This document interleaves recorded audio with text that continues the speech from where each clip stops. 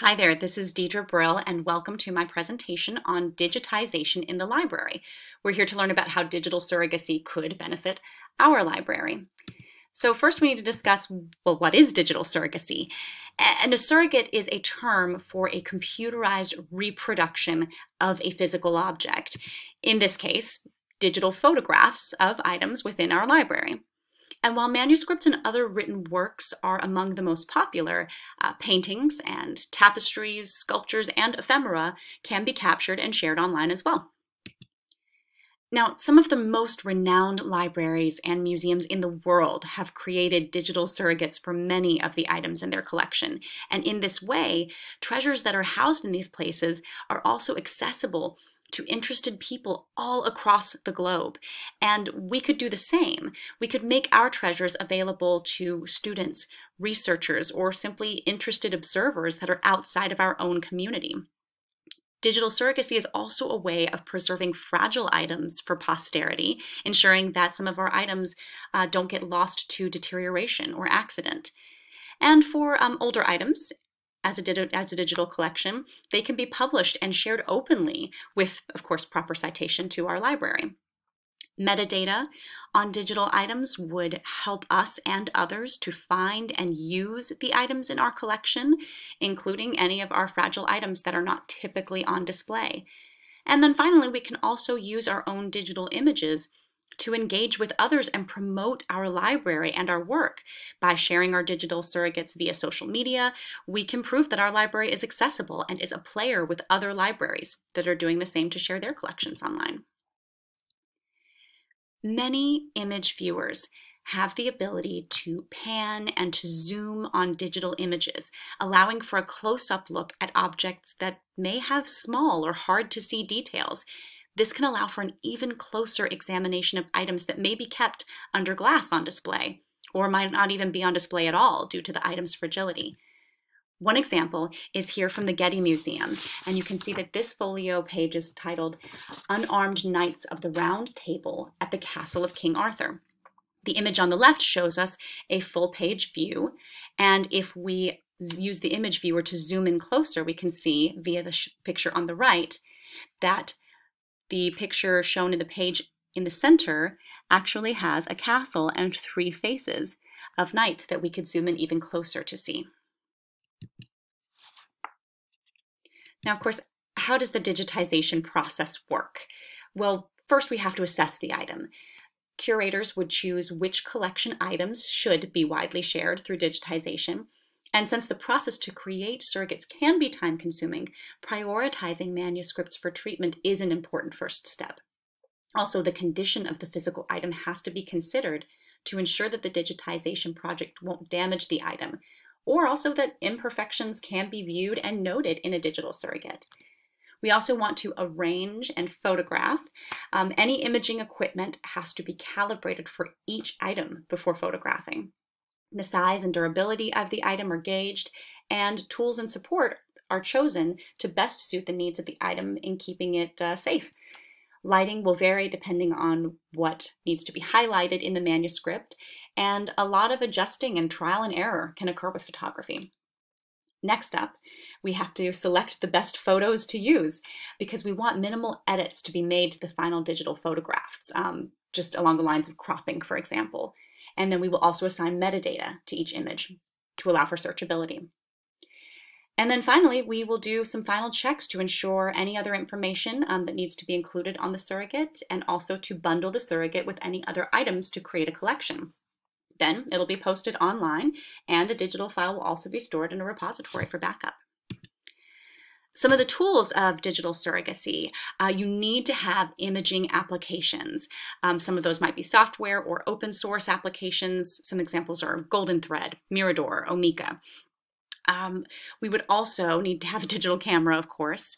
And then many digital archivists will fashion some of their own tools, ones that work for the kinds of items that they are photographing.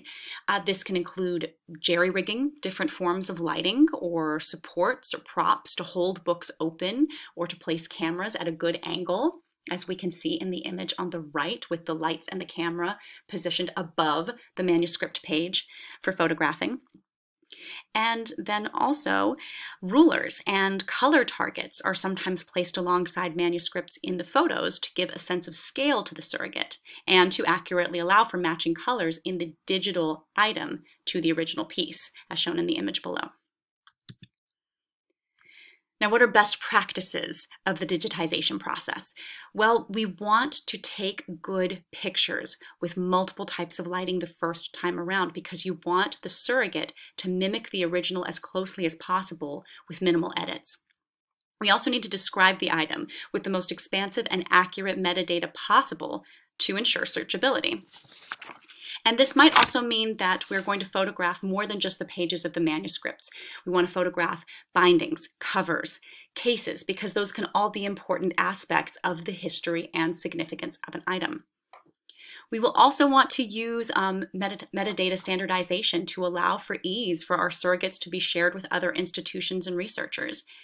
And we also want to use our surrogates to promote our library and collections, whether through our own website or social media.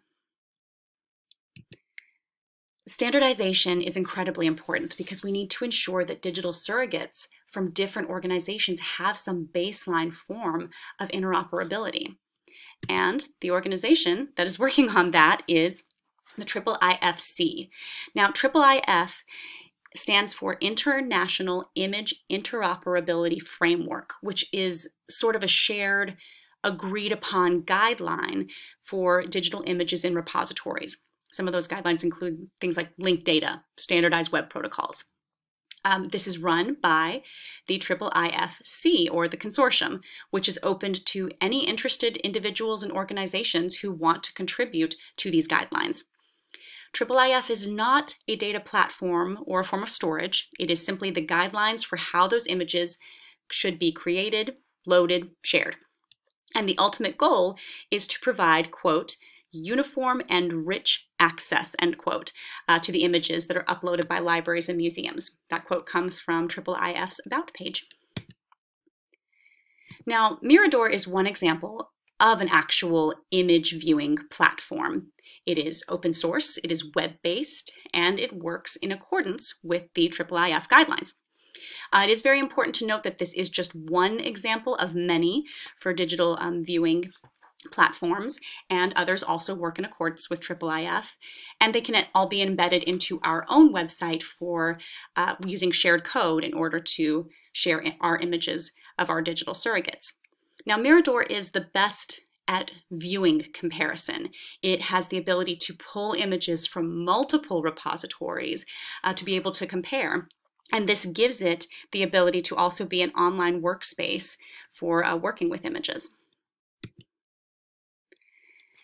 And finally, we'll look at a few project examples of other libraries and institutions that have digitized some of their collections. One example comes from the Library of Congress. In 2017, they released a digital collection of papers from U.S. founding father Alexander Hamilton. These are surrogates of his original items.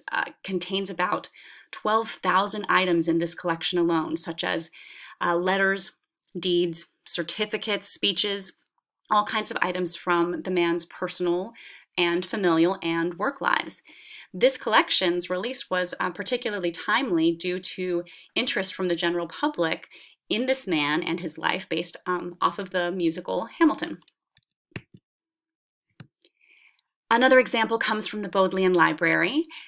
In 2012, to mark Shakespeare's 450th birthday, they received a donation that allowed them to create a full digital surrogate of the entire first folio that they have of Shakespeare's plays, and it was released the following year. And this particular collection is very interesting because it allows for PDF downloads of full text of images from the plays, which is available to the public. And then finally, the British Library also has a digital surrogate of the Magna Carta, the major historical political document from 1250. Now, this is a single-page document of the Magna Carta within their overall digital collection. But the BL created a further collection around it because they worked with experts to create an online exhibit of original content, of articles and teaching documents that help bring the Magna Carta to life in our current present day. And they also paired this particular work, this digital surrogate, in a collection of other digital surrogates of historical items about King John and other copies, such as an original copy of the Magna Carta complete with seal that is unreadable because it suffered fire damage in the 1700s, but still proves that it is very much of interest and worth today to view, and it shows how physical objects can change over time. Thank you so much for your time today. We hope that this presentation shows you the worth of digitization in libraries.